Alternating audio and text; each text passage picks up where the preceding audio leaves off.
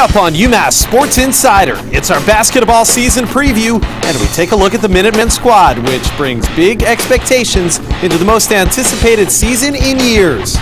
And you'll meet the mighty floor general for UMass, a point guard with an incredible motor who's generating national attention entering the season. Plus, we take you back to last March, when a thrilling run helped build lots of momentum for the Minutemen entering the upcoming campaign. Reaching the highest of heights, UMass Sports Insider, next.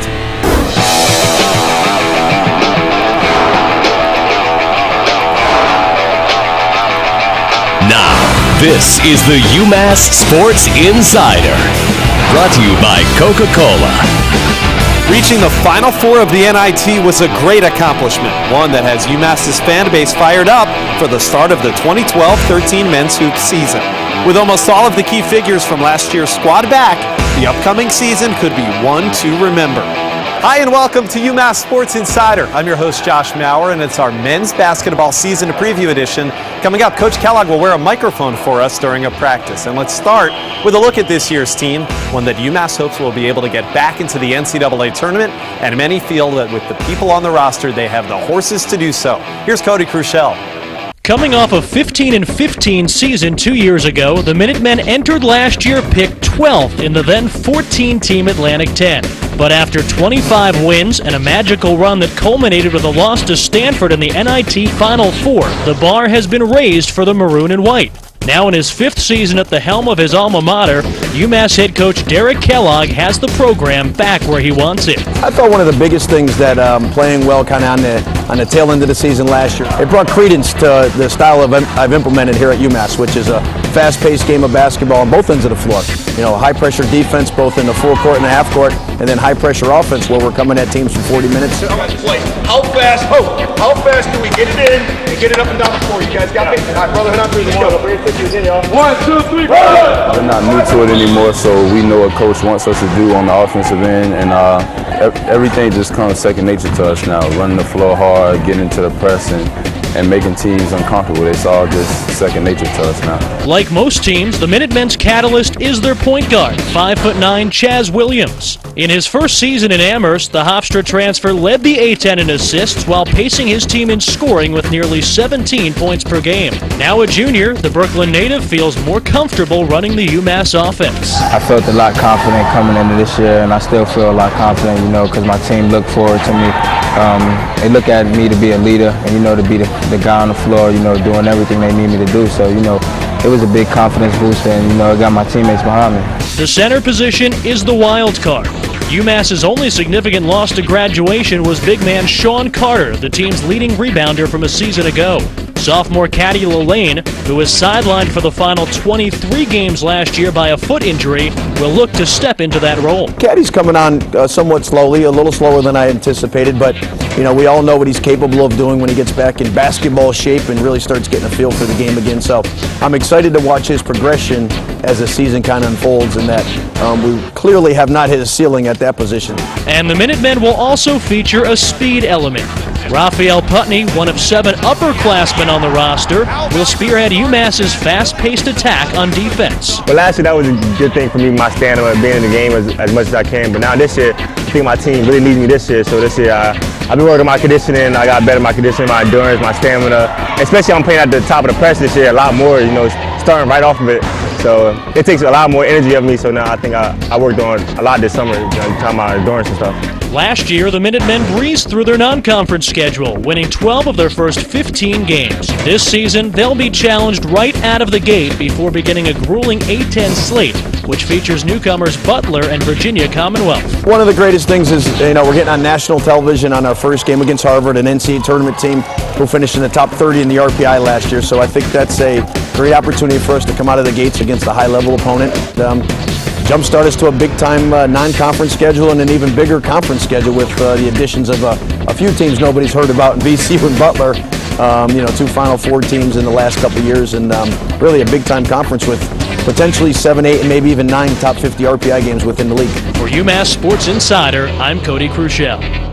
Thank you, Cody. Well, this year's UMass team certainly revolves around its dynamic point guard who made a big national name for himself with a great performance last March, and now Chaz Williams is going to have to live up to those heightened expectations. Here's Hugh Zeitlin. At just 5 feet 9 inches tall, Chaz Williams may seem small, but his height does not correlate to his play on the hardwood. God blessed me with an ability to be able to jump at such small height, and you know, it wows me sometimes, you know, then I just want to keep going out there and trying it. You know, once I found out I was able to jump so high, you know, it was like, why not try to get rebounds? Why not try to play above the rim? On the court, he's our main general. He has the ball in his hand a lot more, so, you know, on the court, sometimes DK calls a play, we won't actually listen to him, we listen to Chaz, you know, he knows, he sees it on the court. I thought he had a terrific end of the season last year. His last 8 to 10 games, he did some things that not a lot of point guards around the country can do, and now we just need him to put together a whole season. I wish that's what, you know, college basketball was like every game. That whole run in March was, wow, you know, we were just running off adrenaline and just wanted to play. We were so enthused about playing and continue to play. The native New Yorker began his college career close to home, suiting up for Hofstra. But after transferring to UMass in 2010, Williams had to spend a season off the court. He says that was a year that opened up his eyes. You know, it just helped me mature as a player. I got to see things a lot different, you know, from playing a year and just sitting out a year. And, you know, I just got to see basketball from a different aspect. And Williams continued to grow as a player last year as a redshirt sophomore, recording his first career double-double very early in the year. Now entering his junior season, his coach says there's still plenty to work on. Not have any off games, not take days off in practice where, you know, not that he did that a ton, but there was a couple times where, you know, maybe he got tired and didn't give the greatest of efforts. So I think if Chaz can put together a type of season like he did the last half or 10 games of last year, you're going to see a special point guard in a UMass uniform. You always have to expect more from yourself than others have expectations of you. So, you know, I just always take that in consideration and just think, okay, if they expect this from me, well, then I must need to do extra if I expect more from myself. As the preseason draws to a close, expectations are high for the Minutemen. Based on the way Williams handles the rock, those around him say there's a reason to be optimistic. He really brings out the best in me playing with him. You know, he's a solid point guard. He works hard. He doesn't get tired. He does a lot of things, doesn't get tired on the court. The greatest thing about Chaz is his ability to get other guys to play energized, to be an energy giver. I mean, coming to practice, you always know he's going to compete and play. Just his overall demeanor when he's around the practice floor of the team is what you want out of a point guard. He plays to win in every drill we do and every time we step on the floor. You know, just hearing people say my name and my name being mentioned in some different things, you know, it was good for me, but it also made me come in the gym and want to work that much more harder because now I know it's a lot more people looking at me. It's not a couple hundred, it's a couple more hundred. So, you know, I'm just in the gym working on my game. Thank you, Hugh. Good luck to Chaz and company as they get their season started. And the practices for this campaign actually began in mid-October. During one of those, we put a microphone on head coach Derek Kellogg to see what the team has been working on in preparation for the year. Let's send it down to DK. We call this X's and O's. In today's drill, this is one of my favorites. This is the circle trap drill. And really what it does, it helps build our press. And you'll see when the drill gets going here that we're really working on attacking the trap. We're really coming at the ball with two guys, trying to keep them in the trap. And we do what we call as elevate. The two guys that aren't in the trap are going to elevate, looking for steals, looking for deflections, and looking for tips. This is the basic building blocks of our press defense, and this is one of my favorite drills that we do every day during practice, the circle trap drill. All right, listen to me. We're going circle trap. You guys got that? Just one time through real quick, get it right, and then we're going. Putt back up a little bit. You're behind the offensive. We're going to go offense to defense, defense off. So actually you'll be behind the defense. You guys are behind the maroon, then they're off, and then black's on offense. You guys got that? Maroon on D. Ready? Start! Good, good, good. Up. Good. Pass. Good. Go. Good. Keep minute. Good pass. Anywhere. Go. Good. Pass. Skip it. Go.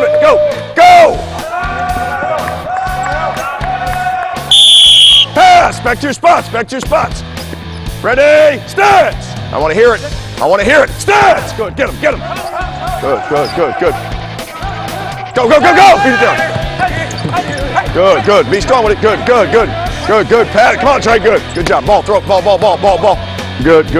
Ready? Stance. Good. Good.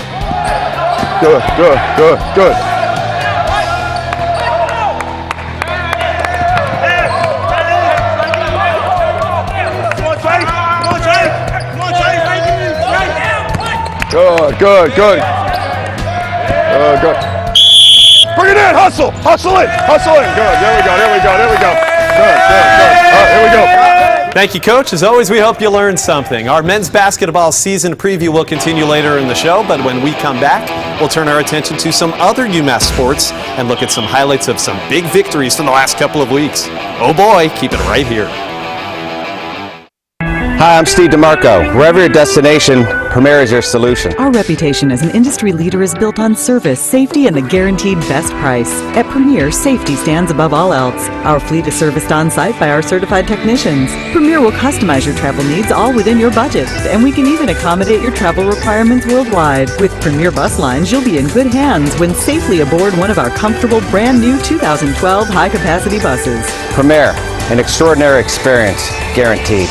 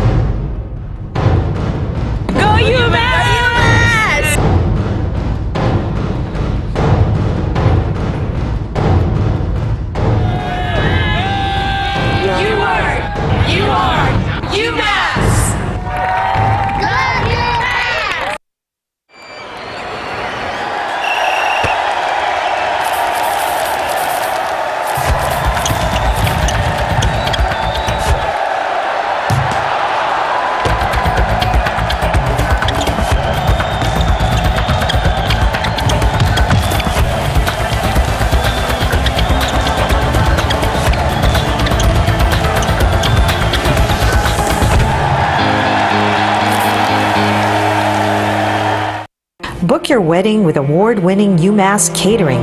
We can host, design, and plan your big event from full breakfasts, lunches, to elegant wedding receptions and dinners. UMass Catering can host events in one of our ballrooms that overlook campus, tented outdoors, or our own Renaissance house.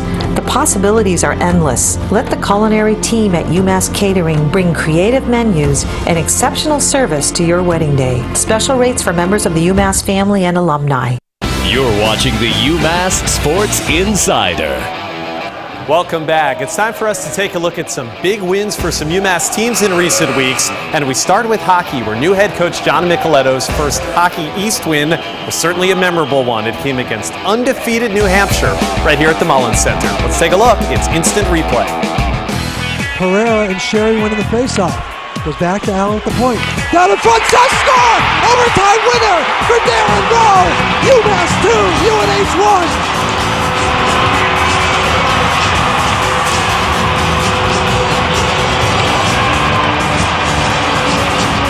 The UMass field hockey team hosted the Atlantic 10 tournament on the first weekend of November and took on top seed Richmond in the championship game at Garber Field. The underdog men and women took it to the Spiders thanks to a day to remember from senior Tondo Zono. Heineman inserts.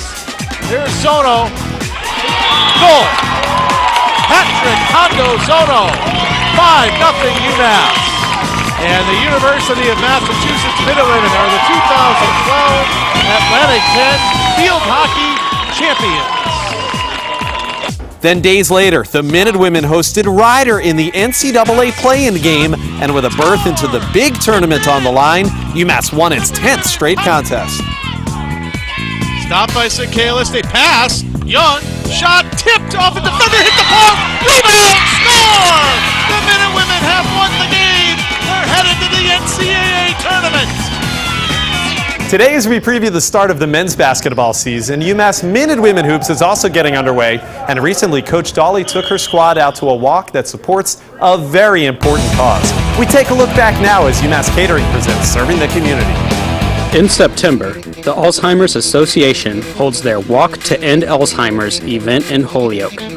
And for the second year, the entire UMass women's basketball team came out to show their support. We're out here walking in Holyoke for an Alzheimer's event, helping everybody out, helping out Miss Katie. She's the most dear and near to our hearts for this event. Here to help support Katie Anoyes, our secretary, and her family. Katie's dad has Alzheimer's, so we're last 2 years we've come out and just walked to show our support. Katie had been talking about our first year, coming to the walk, and then ended up coach kind of offered, and the girls all thought it was a good idea. My family has been doing this event for about 4 years now. My dad was diagnosed with early Alzheimer's probably about 10 years ago. This is the 4th year my family's been doing it. And the team really started to get involved when they found out that my dad was diagnosed. My whole family walks for my dad. Our team's name is Wally's Warriors. And there's probably about 20 of us that walk. And then with the team, there's probably about 40, so it's great.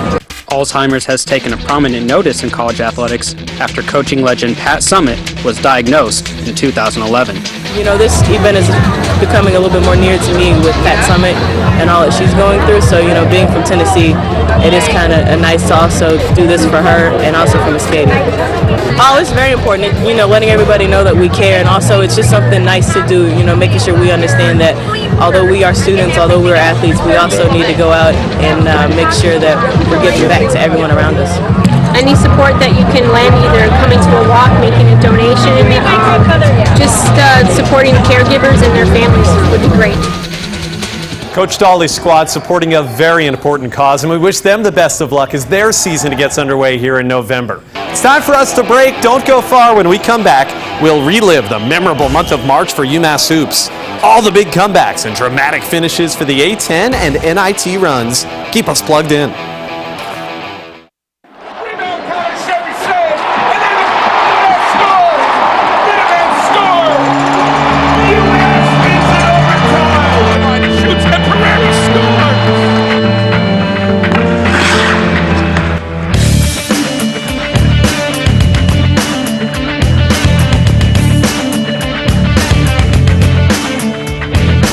It's a rare Sunday night Hockey East game as the Minutemen welcome UMass Lowell.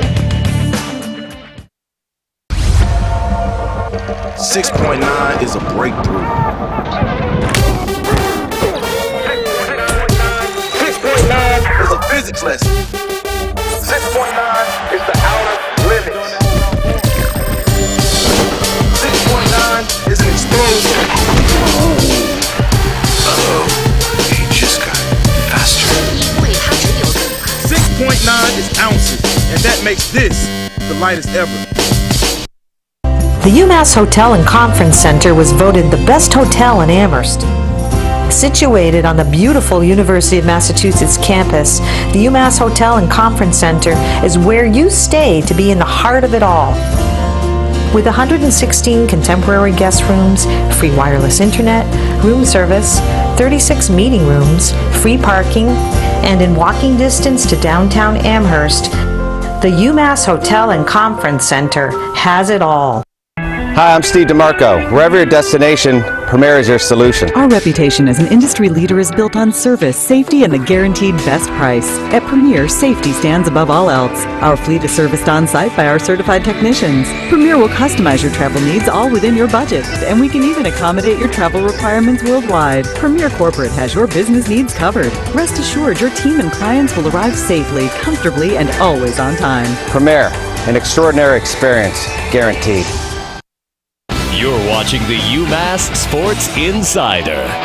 Welcome back. It's our UMass men's basketball season to preview, and as we talked about earlier, much of the positive momentum the squad is taking into this season began last March with great deep runs in the Atlantic 10 tournament and then the NIT. Here's a great look back.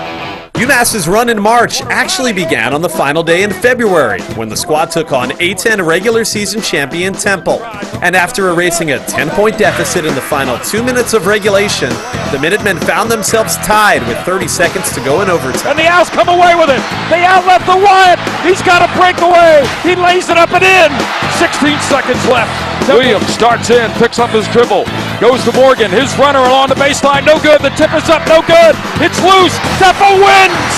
Even though it was a loss, it seemed to build momentum for UMass. And after a senior day victory over rival Rhode Island, the Minutemen hosted Duquesne in the first round of the A10 tournament, a game that turned into a shootout. Williams cutting in, and he lays it in. That was Javon's 9th assist. This will be only the second A10 win for UMass in 10 seasons, and what a thriller. And it's off to Atlantic City. Just over a week after the overtime loss in Philly, UMass got another shot at Temple, this time in the quarterfinals. A big run to start the second half gave the Minutemen the lead, and some big plays late helped finish the upset. On the shot clock, how about that? Told us that before the game. Anybody that's in this tournament has a chance of winning it all.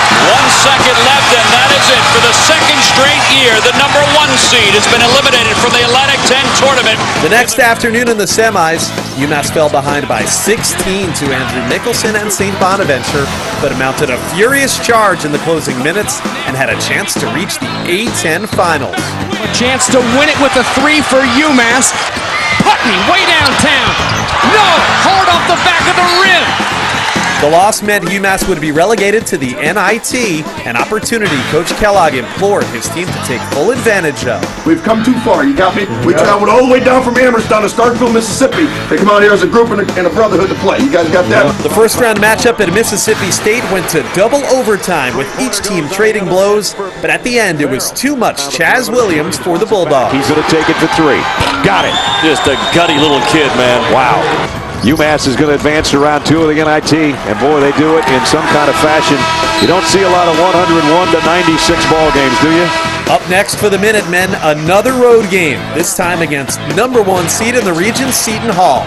And after trailing late, UMass once again came up with some timely shots. Another game in their collegiate careers. Deep shot by Vincent. 21-7 run over the last 6 minutes, making the difference. On to the quarterfinals at Drexel, and with Madison Square Garden in sight, UMass fell behind the Dragons by 17 in the second half, only to respond big one more time. Massonet loses it. A chance for UMass on the break to take the lead. Morgan, pull-up 3, knocks it down. The Minutemen have come from 17 down to take the lead. Back tap to Fouch out at midcourt. He has to launch one. No good. UMass pulls off the comeback. The memorable comeback sent the Minutemen to the NIT semis in New York, where a week later they took on Stanford. UMass hung tough with the Cardinal for most of the contest. Punctuation. It's up. Good job. Here comes Chaz Williams. And the jam. You're only a freshman. Williams, quick kick out, and Riley knocks it down. UMass on top. The Minutemen's loss ended a month to remember, one the team hopes to build off of at the start of the 2012-13 season. Man, those are some great moments. I'm Mike Wegson, UMass football quarterback. When we come back, we're going to learn about some of my teammates' most embarrassing moments. The UMass license plate says it all. You don't have to be a sports star. Any UMass fan can be a star with a UMass license plate.